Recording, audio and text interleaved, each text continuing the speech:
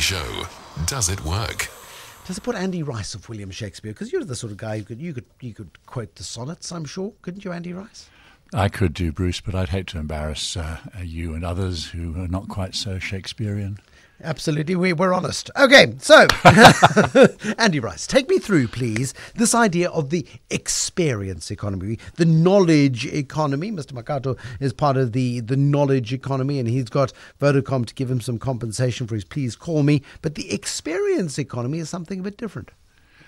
Well, it really underpins a brand that made lots of waves in this last week, which is the arrival of Starbucks, which is absolutely the kind of archetypal brand that is exploiting the experience economy. So if you go onto the Starbucks website, they have a little movie there which is designed to show you what you can expect to find if you, quote, meet me at Starbucks. And here's what you can expect. And I'll have to stop halfway through because there's simply too much. But you can expect new love, enduring love, respect, sharing, understanding, beginnings, tradition, reunions, new moves, collaborations, rivalries, surprises, big days, reconciliation, surprise parties, favourite songs, two generations, giggles, curiosity, goofing off, and more besides when all you really want is a coffee. That's like my house. So that's the, if you put that lot together, and you really did experience that if you met someone at Starbucks, and I think you would say, well, I had a bit of an experience today at Starbucks.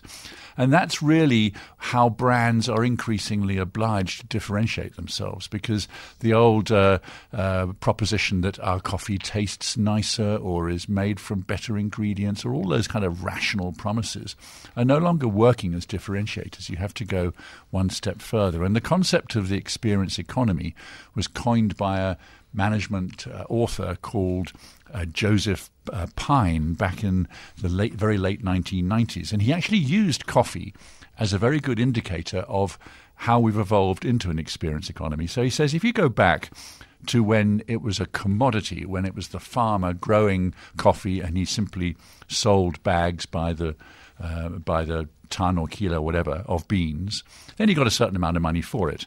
But if he then added value to those beans by perhaps grinding them and serving them as pre-ground coffee, then the value per kilo increased still further because they'd gone from being a commodity to being goods.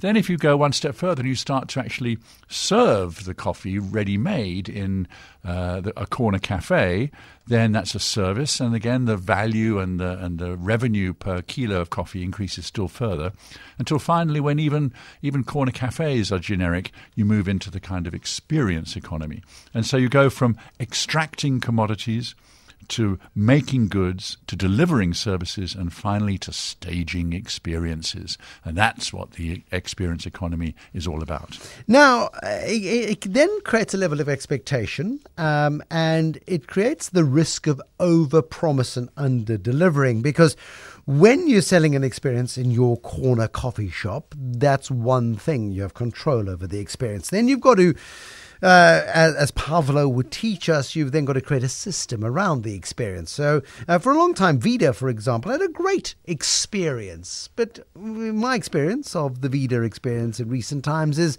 it's fallen a little bit flat. The Kulula.com experience got very tired, and if they told the same joke one more time, you were going to go and walk up the aisle before the aeroplane had parked and have words with the person sharing the corny joke that had been written.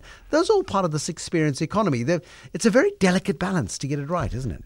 Well, it's like showing the same movie over and over again, isn't it? I mean, Kulula is a good example. It actually was inspired to take that role by an airline in America called Southwest Airlines that was very similar. It was the role model for Kulula.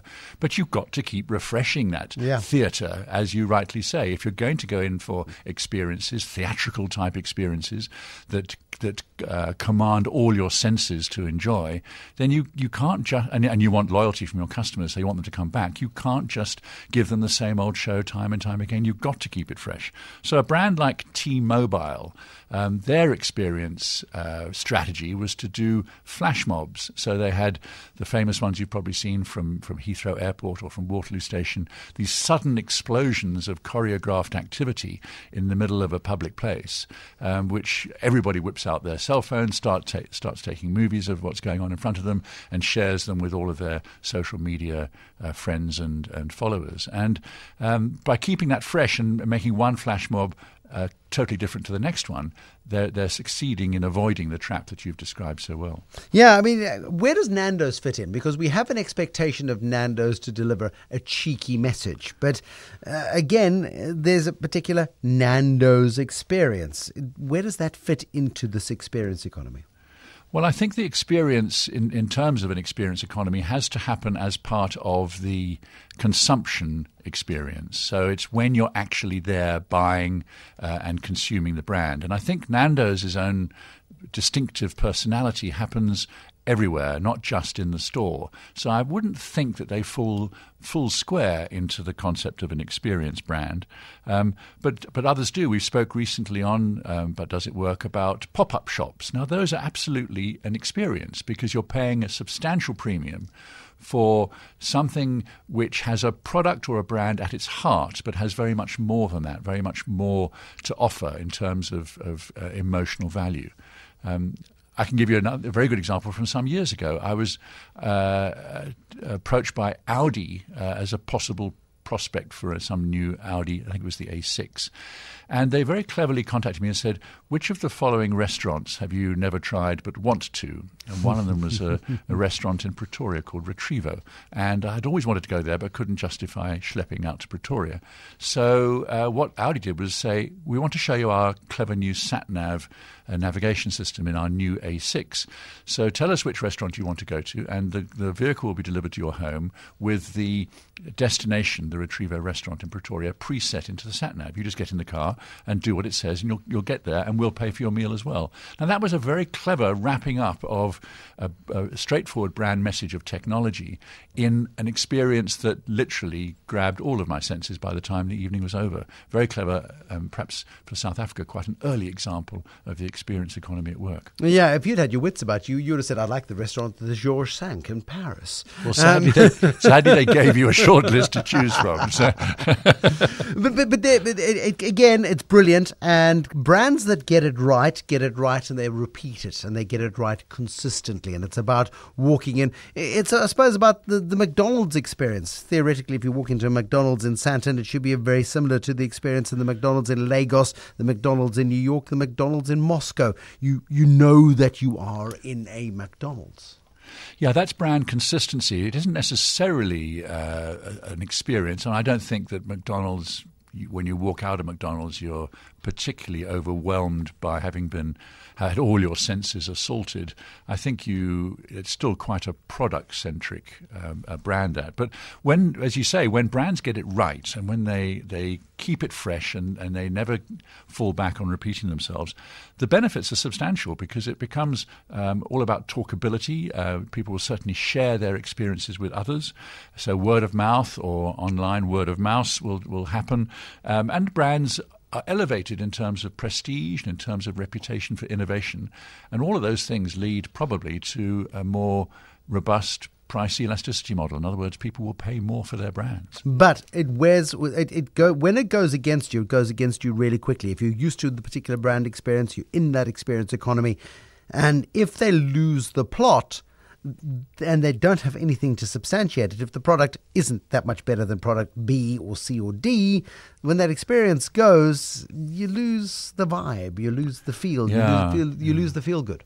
I wonder if Virgin Atlantic is hitting that little wall, because when they first launched, they had the most wonderful experiential additions to their brand proposition. Just the simple act of, if you're flying upper class, being picked up at your house and being driven to the airport in comfort in some fancy limo, that in itself was major. But then I'll take your word for it, Andy. I'll take your word. Their lounges were different. They're in flight with the massages and the stand-up bar and things. I mean, they really did look at every point of collision between consumer and brand and say, how can we improve that? I get the sense that perhaps they've become a little more commoditized. I don't know. I haven't flown them for a while, but you're right. You've just got to, it requires energy, it requires persistence, it requires creativity to keep that experience fresh and talked about every time. Max in Newlands with a question for Andy. Hello, Max. Yeah, hi. I was just wondering about the extent to which one can actually deliver on the experience economy in a country like South Africa. Strikes me as a bit of a first world phenomenon for the most part.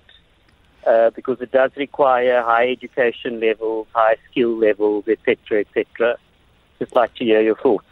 Well, Thanks, Max, I think you're right up to a point, but we've quoted a few examples already in the last few minutes that were South African, and we spoke about the ice cream parlour in Rosebank, was it Magnum, and we've spoken about the Audi example I quoted. It certainly works. I suppose that the difference is that it's quite a high budget expense, and you probably have to keep doing it so that people look out for it and want to be part of it. But no, I don't think that this is a country that cannot demonstrate the value of the experience economy. It's just that they may well, as you allude, do it in certain market sectors better than others. But also, I mean, if you're not reinventing it, then you're going to run out of steam. And once you run out of steam, I think you've lost the plot. But Andy Rice, thank you very much. But does it work? Of course it works. But you've got to keep it fresh.